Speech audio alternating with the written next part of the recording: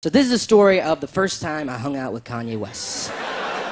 So he texts me, he's like, yo, we're at this club, come down. So I grab my friend Jason, who's another guy that does not look like he belonged in a hip-hop nightclub, and we head over there, right? And we get there, we get in the club, and we go in, it was really cool of him to come get us, and we go inside, and like he's sitting there at a table with like Jay-Z and all these models and stuff, and like we just did not belong there. Like if you had a photo of that table, you'd be like, who photoshopped those two dudes in there?